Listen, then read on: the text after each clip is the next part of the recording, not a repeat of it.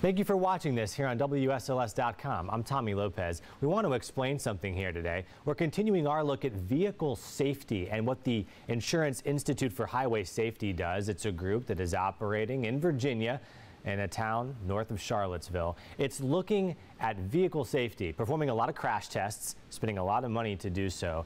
And that effect puts pressure on automakers to help refine a lot of the safety measures that are keeping us safe and hopefully make cars even safer as the years go on. This group has been doing this for decades. We want to talk today about 18-wheelers and about a feature that is on these semi-trailers that we see so often on Interstate 81 that could help us during crashes, particularly with sedans. I want to show you this here to start.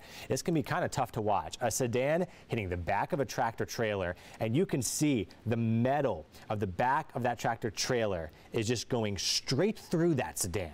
And that crash test dummy's head is slamming against that thing basically at full speed. Again, it is kind of tough to watch over and over again.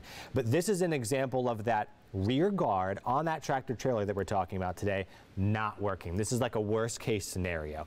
These guards can stop cars from going underneath, underride, as a lot of these experts call it. When they're not there, these crashes really can be deadly. There's just not enough to stop that car, to slow it down before that metal is going right through that windshield, as you can see. So rear guards can be really effective here. Many times they're not on the roads, or these guards aren't as good as the top technology is at the moment. We want to explain that too. So here's an example of a rear guard doing its job and working. Here's another crash test at the IIHS. The car bounces off there. Look, this is a crash that could definitely cause some injuries, but as you're noticing, it looks a lot better. That crash dummy's head hits the airbag instead of the metal of the tractor trailer. This is going to be a lot safer. This is a 2010 Chevrolet Malibu, the car is. That tractor trailer is a 2018. We're looking at one of the newer rear guards here in this video.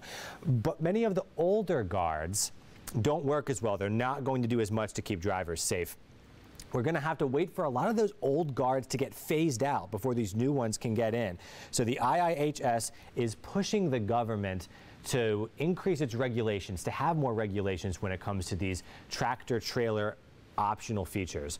Automakers are making them for these semi-trailers, but a lot of companies that buy the tractor trailers don't want to invest in them. They feel like they don't have to. Some do, some don't. Some buy fleets where some of their tractor trailers have the top rear guards and others don't.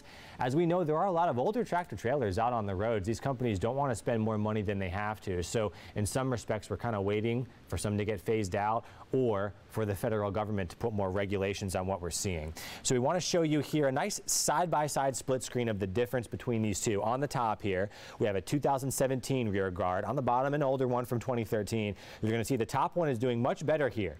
It is going to hit and almost bounce off, and on the bottom, it's just shredding through the front windshield. It's a good visual representation of how this is happening. And here are the two crash dummies, and yikes, you can see just how rough of an experience it is for that crash dummy in these rear guards that are just not quite the top technology at the moment. There are also side guards. We know that obviously sedans can be hitting tractor trailers from the side too. Here's another crash test we want to show you. Another sedan right into the side. Now this is a guard that is effective. This is a successful crash test. This guard is doing its job. It's preventing that car from going underneath the tractor trailer and doing a lot of damage there. Only a small number of 18-wheelers have these side guards. Manufacturers aren't always making semi-trailers with them. They're aftermarket products for a lot of companies.